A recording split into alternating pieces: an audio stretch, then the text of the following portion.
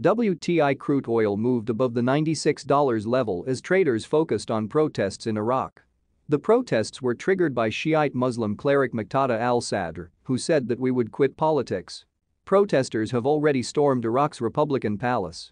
The news from Iraq provided significant support to oil markets, and traders will likely stay focused on the developments in the country in the upcoming trading sessions.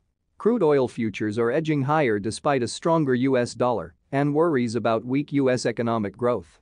The bearish news is being offset by worries over supply as the threat of potential OPEC Plus output cuts continues and a new conflict in Libya begins. The wild card this week is the unrest in Libya's capital. If this escalates into a full-blown conflict and disrupts oil supply from the OPEC nation, then look for a spike in prices to the upside. WTI oil is currently testing the $97 level.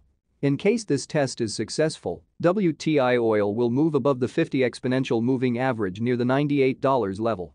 A move above the 50 exponential moving average will open the way to the test of the psychologically important $100 level.